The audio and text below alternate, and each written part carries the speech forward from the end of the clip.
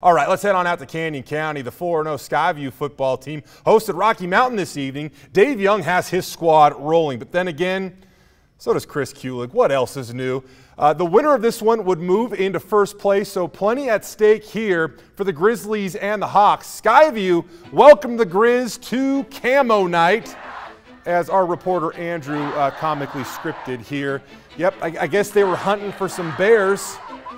Rocky raced out to a 20-0 lead early. It was at that point in time that the Skyview defense started to wake up. Rocky looking to air it out, but that's a big pass breakup, making it 3rd and forever. Big man Daniel Hernandez then gets a stop on 3rd down, and eventually that would give the ball back to the Skyview offense. Now Hawks quarterback Max Cutforth takes advantage. He keeps this one around the far side, then would lower his shoulder through a little bit of contact. Love that.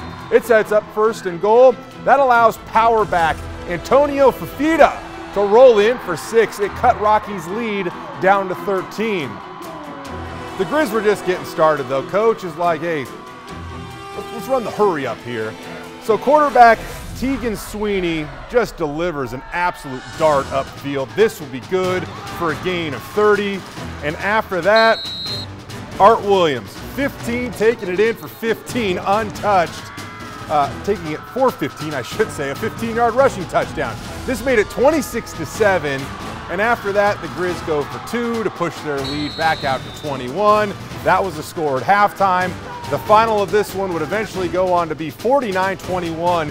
This is win number 44 in 49 games for Rocky head coach Chris Kulig, and the Grizz are 28-1 in divisional games in that span.